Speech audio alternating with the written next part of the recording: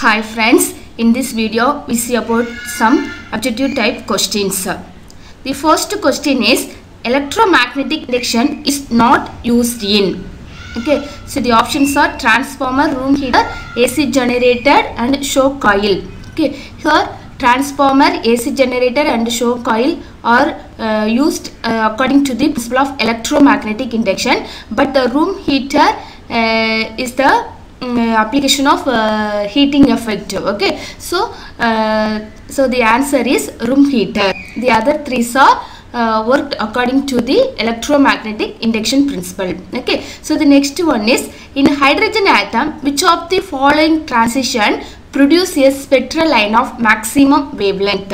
Okay, so the transition produces spectral line means in a hydrogen atom, the electron coming out from or jumps from higher state to lower state. Okay, then the energy is radiated. Okay, so that is a ray.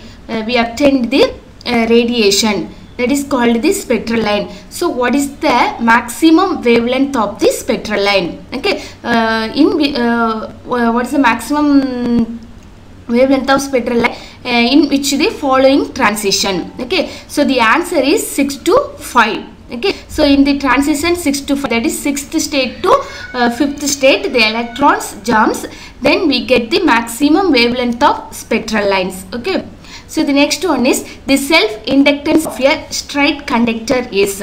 Okay, options are 0, infinity, very large, very small. Okay, so the self inductance of in a straight conductor is that is, in a straight conductor the magnetic field lines are arranged in a circular path. Okay, so that circular pattern is perpendicular to the to this conductor, so there is no flux linked with the conductor. That means there is 0. So the self inductance L is 0 in a straight conductor. Okay, so the next one is, the unit Henry can also be written as. So the unit Henry can be written as, here the answer is all, that is volt second ampere minus 1 and Weber ampere minus 1, then ohm second. Okay, this three answer is correct. Okay, so the answer is answer D, all. Okay, so the next one is, transformer works on. The options are AC only, DC only, both AC and DC, and AC more effectively than DC. Okay, so transformer means that is it convert low alternating current into high alternating voltage, isn't it? So low alternating voltage to high alternating voltage, or low alternating current into high alternating current. So that means the transformer works on the AC only. Okay, so the next one is, the part of AC generator that passes the current from the coil to the external circuit is. So these four options are part of the AC generator. The field magnet, the first option, field magnet is give the necessary magnetic field to the AC generator. Then armature is a rectangle coil. Then slip rings is there are rings connected to the armature. Then brushes are here the answer is brushes. That means the current passes the current passes through the brushes to the external circuit. Okay, that means the brushes are used in the AC generator that passes the current from the coil to the external circuit. Okay, so the next one is, which of the following cannot be stepped up in a transformer? Okay, so in a step up transformer we can step the input current, input voltage, but we cannot stepped up the input power. Okay, so here the answer is input power. So the next one is, which of the following devices does not allow the DC to pass through it? And the options are resistor, capacitor, inductor, all of the above. That means here capacitors only does not allow the DC current through it. Okay, so the next one is, the power loss is less in transmission line when. That is, power loss means the transmission line means here the currents are generated in a power station, that is power is generated in a power station and transmitted through transmission lines, and it comes into our house, offices, etc. Okay, so here in the transmission lines the power loss is less when voltage is more but current is less. In the power station the voltage is we transmit the voltage is high, but we get the current current is minimum. Okay, so the power loss is less in transmission lines when voltage is more but current is less. Okay, so next one is in an AC circuit the applied EMF E equal to E naught sin omega t plus pi by 2. Okay, leads the current I equal to I naught sin omega t by pi by 2 by that is applied EMF. We apply the voltage E naught sin omega t plus pi by 2, then the corresponding current value is I equal to I naught sin omega t minus pi by 2. Okay, so what is the here voltage leads the current. Okay, so in which angle? So the angle is pi. Okay, so 180 degree. So here the answer is C, pi. Okay, so the next one is in an AC circuit. Here there are 4 options.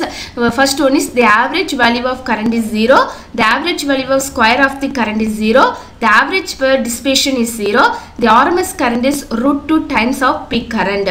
Here in AC circuit we cannot calculate the average value of current. Okay, that means the average value of current is 0.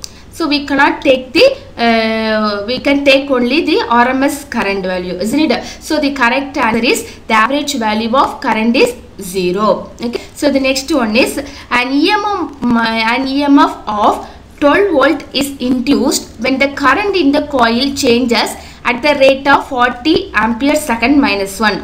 The coefficients of self induction of the coil is we find out the value of L.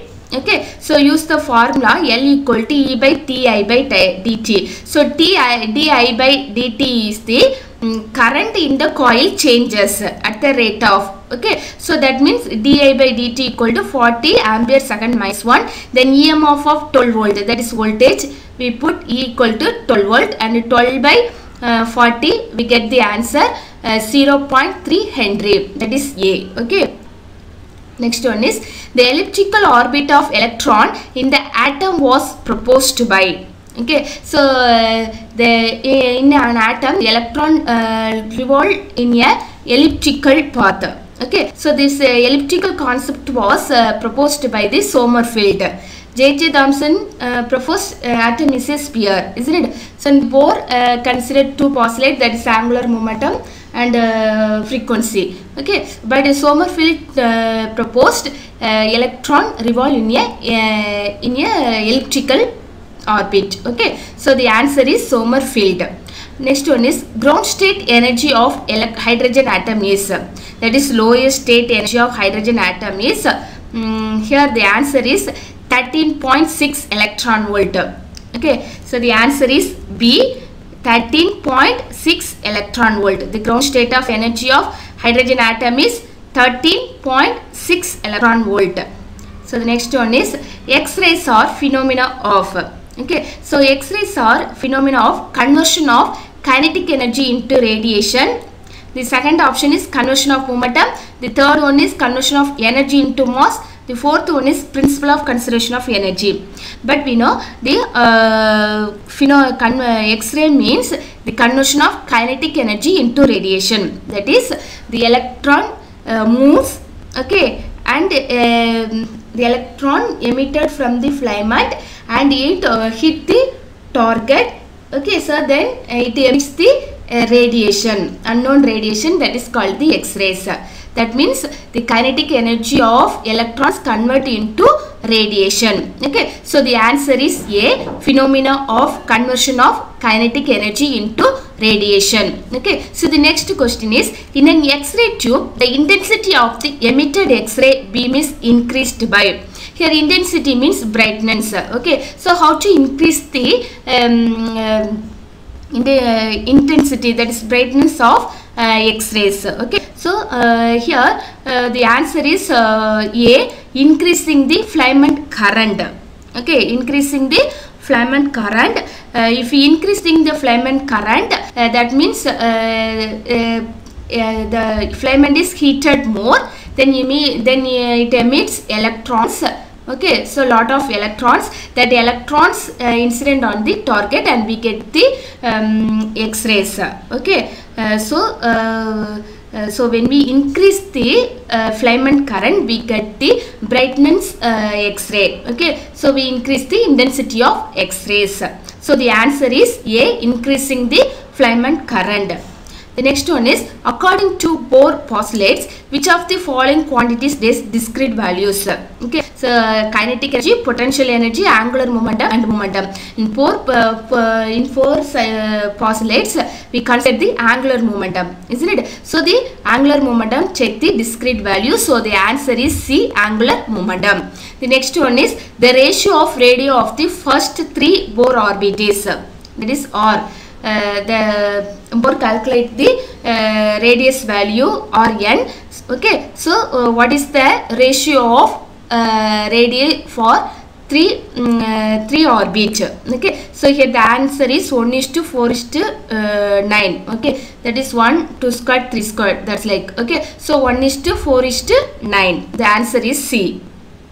Next one is, the first excitation potential energy or the minimum energy required to excite the atom from ground state of hydrogen atom is. That means excitation potential energy means the energy required to raise an atom from its normal state to an excited state. That is, we need the energy, okay, so to raise the or to lift the energy to lift the atom from one state to another state. That is called the excitation potential energy, or we call it minimum energy. Okay, so here the question is, the first excitation potential energy or the minimum energy required to excite the atom from ground state of hydrogen atom is.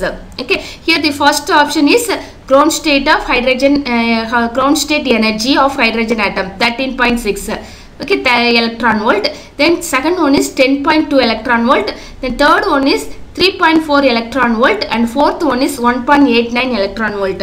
Here 13.6 electron volt is the first ground state hydrogen atom energy. Then 3.4, option C is the 3.4 electron volt, that is the first state energy. Okay, so here the question is, how much amount of energy is given to the electron to lift the electron from ground state to higher state, that is next state. So we calculate, we subtract the first level ground state energy and the next level energy, that is 13.6 minus 3.4. so we get the answer B, 10.2 electron volt. The answer is B, 10.2 electron volt. Okay, so the energy 10.2 electron volt is required to raise the atom from ground state to the higher state. Okay, so the next one is, according to Rutherford atom model, the spectral lines emitted by an atom is, okay, line spectrum, continuous absorption spectrum, and band spectrum. Okay, so here the answer is continuous spectrum. So continuous spectrum means the spectral lines are emitted from the lower value to higher value, or the wavelength, the radiation wavelength or obtained from lower value to higher value continuously. Okay, so according to Rutherford atom model, we get the continuous spectrum. Okay, that's all friends. Thank you.